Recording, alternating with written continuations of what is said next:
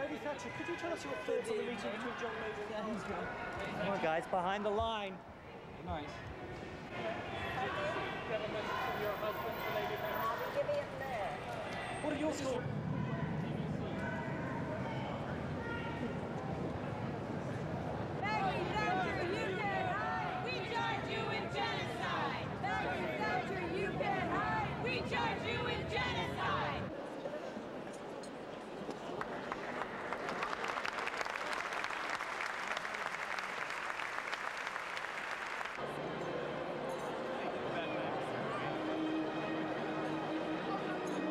I remember way back when you and Ronnie first met, and there was an instant rapport.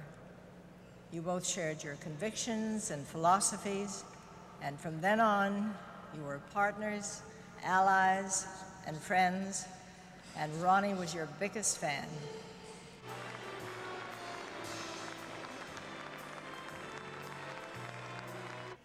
What Ronald Reagan achieved in the 1980s may well undergo future transformations that neither of us would find congenial, but it will never be transformed into exactly what we fought and over which we won.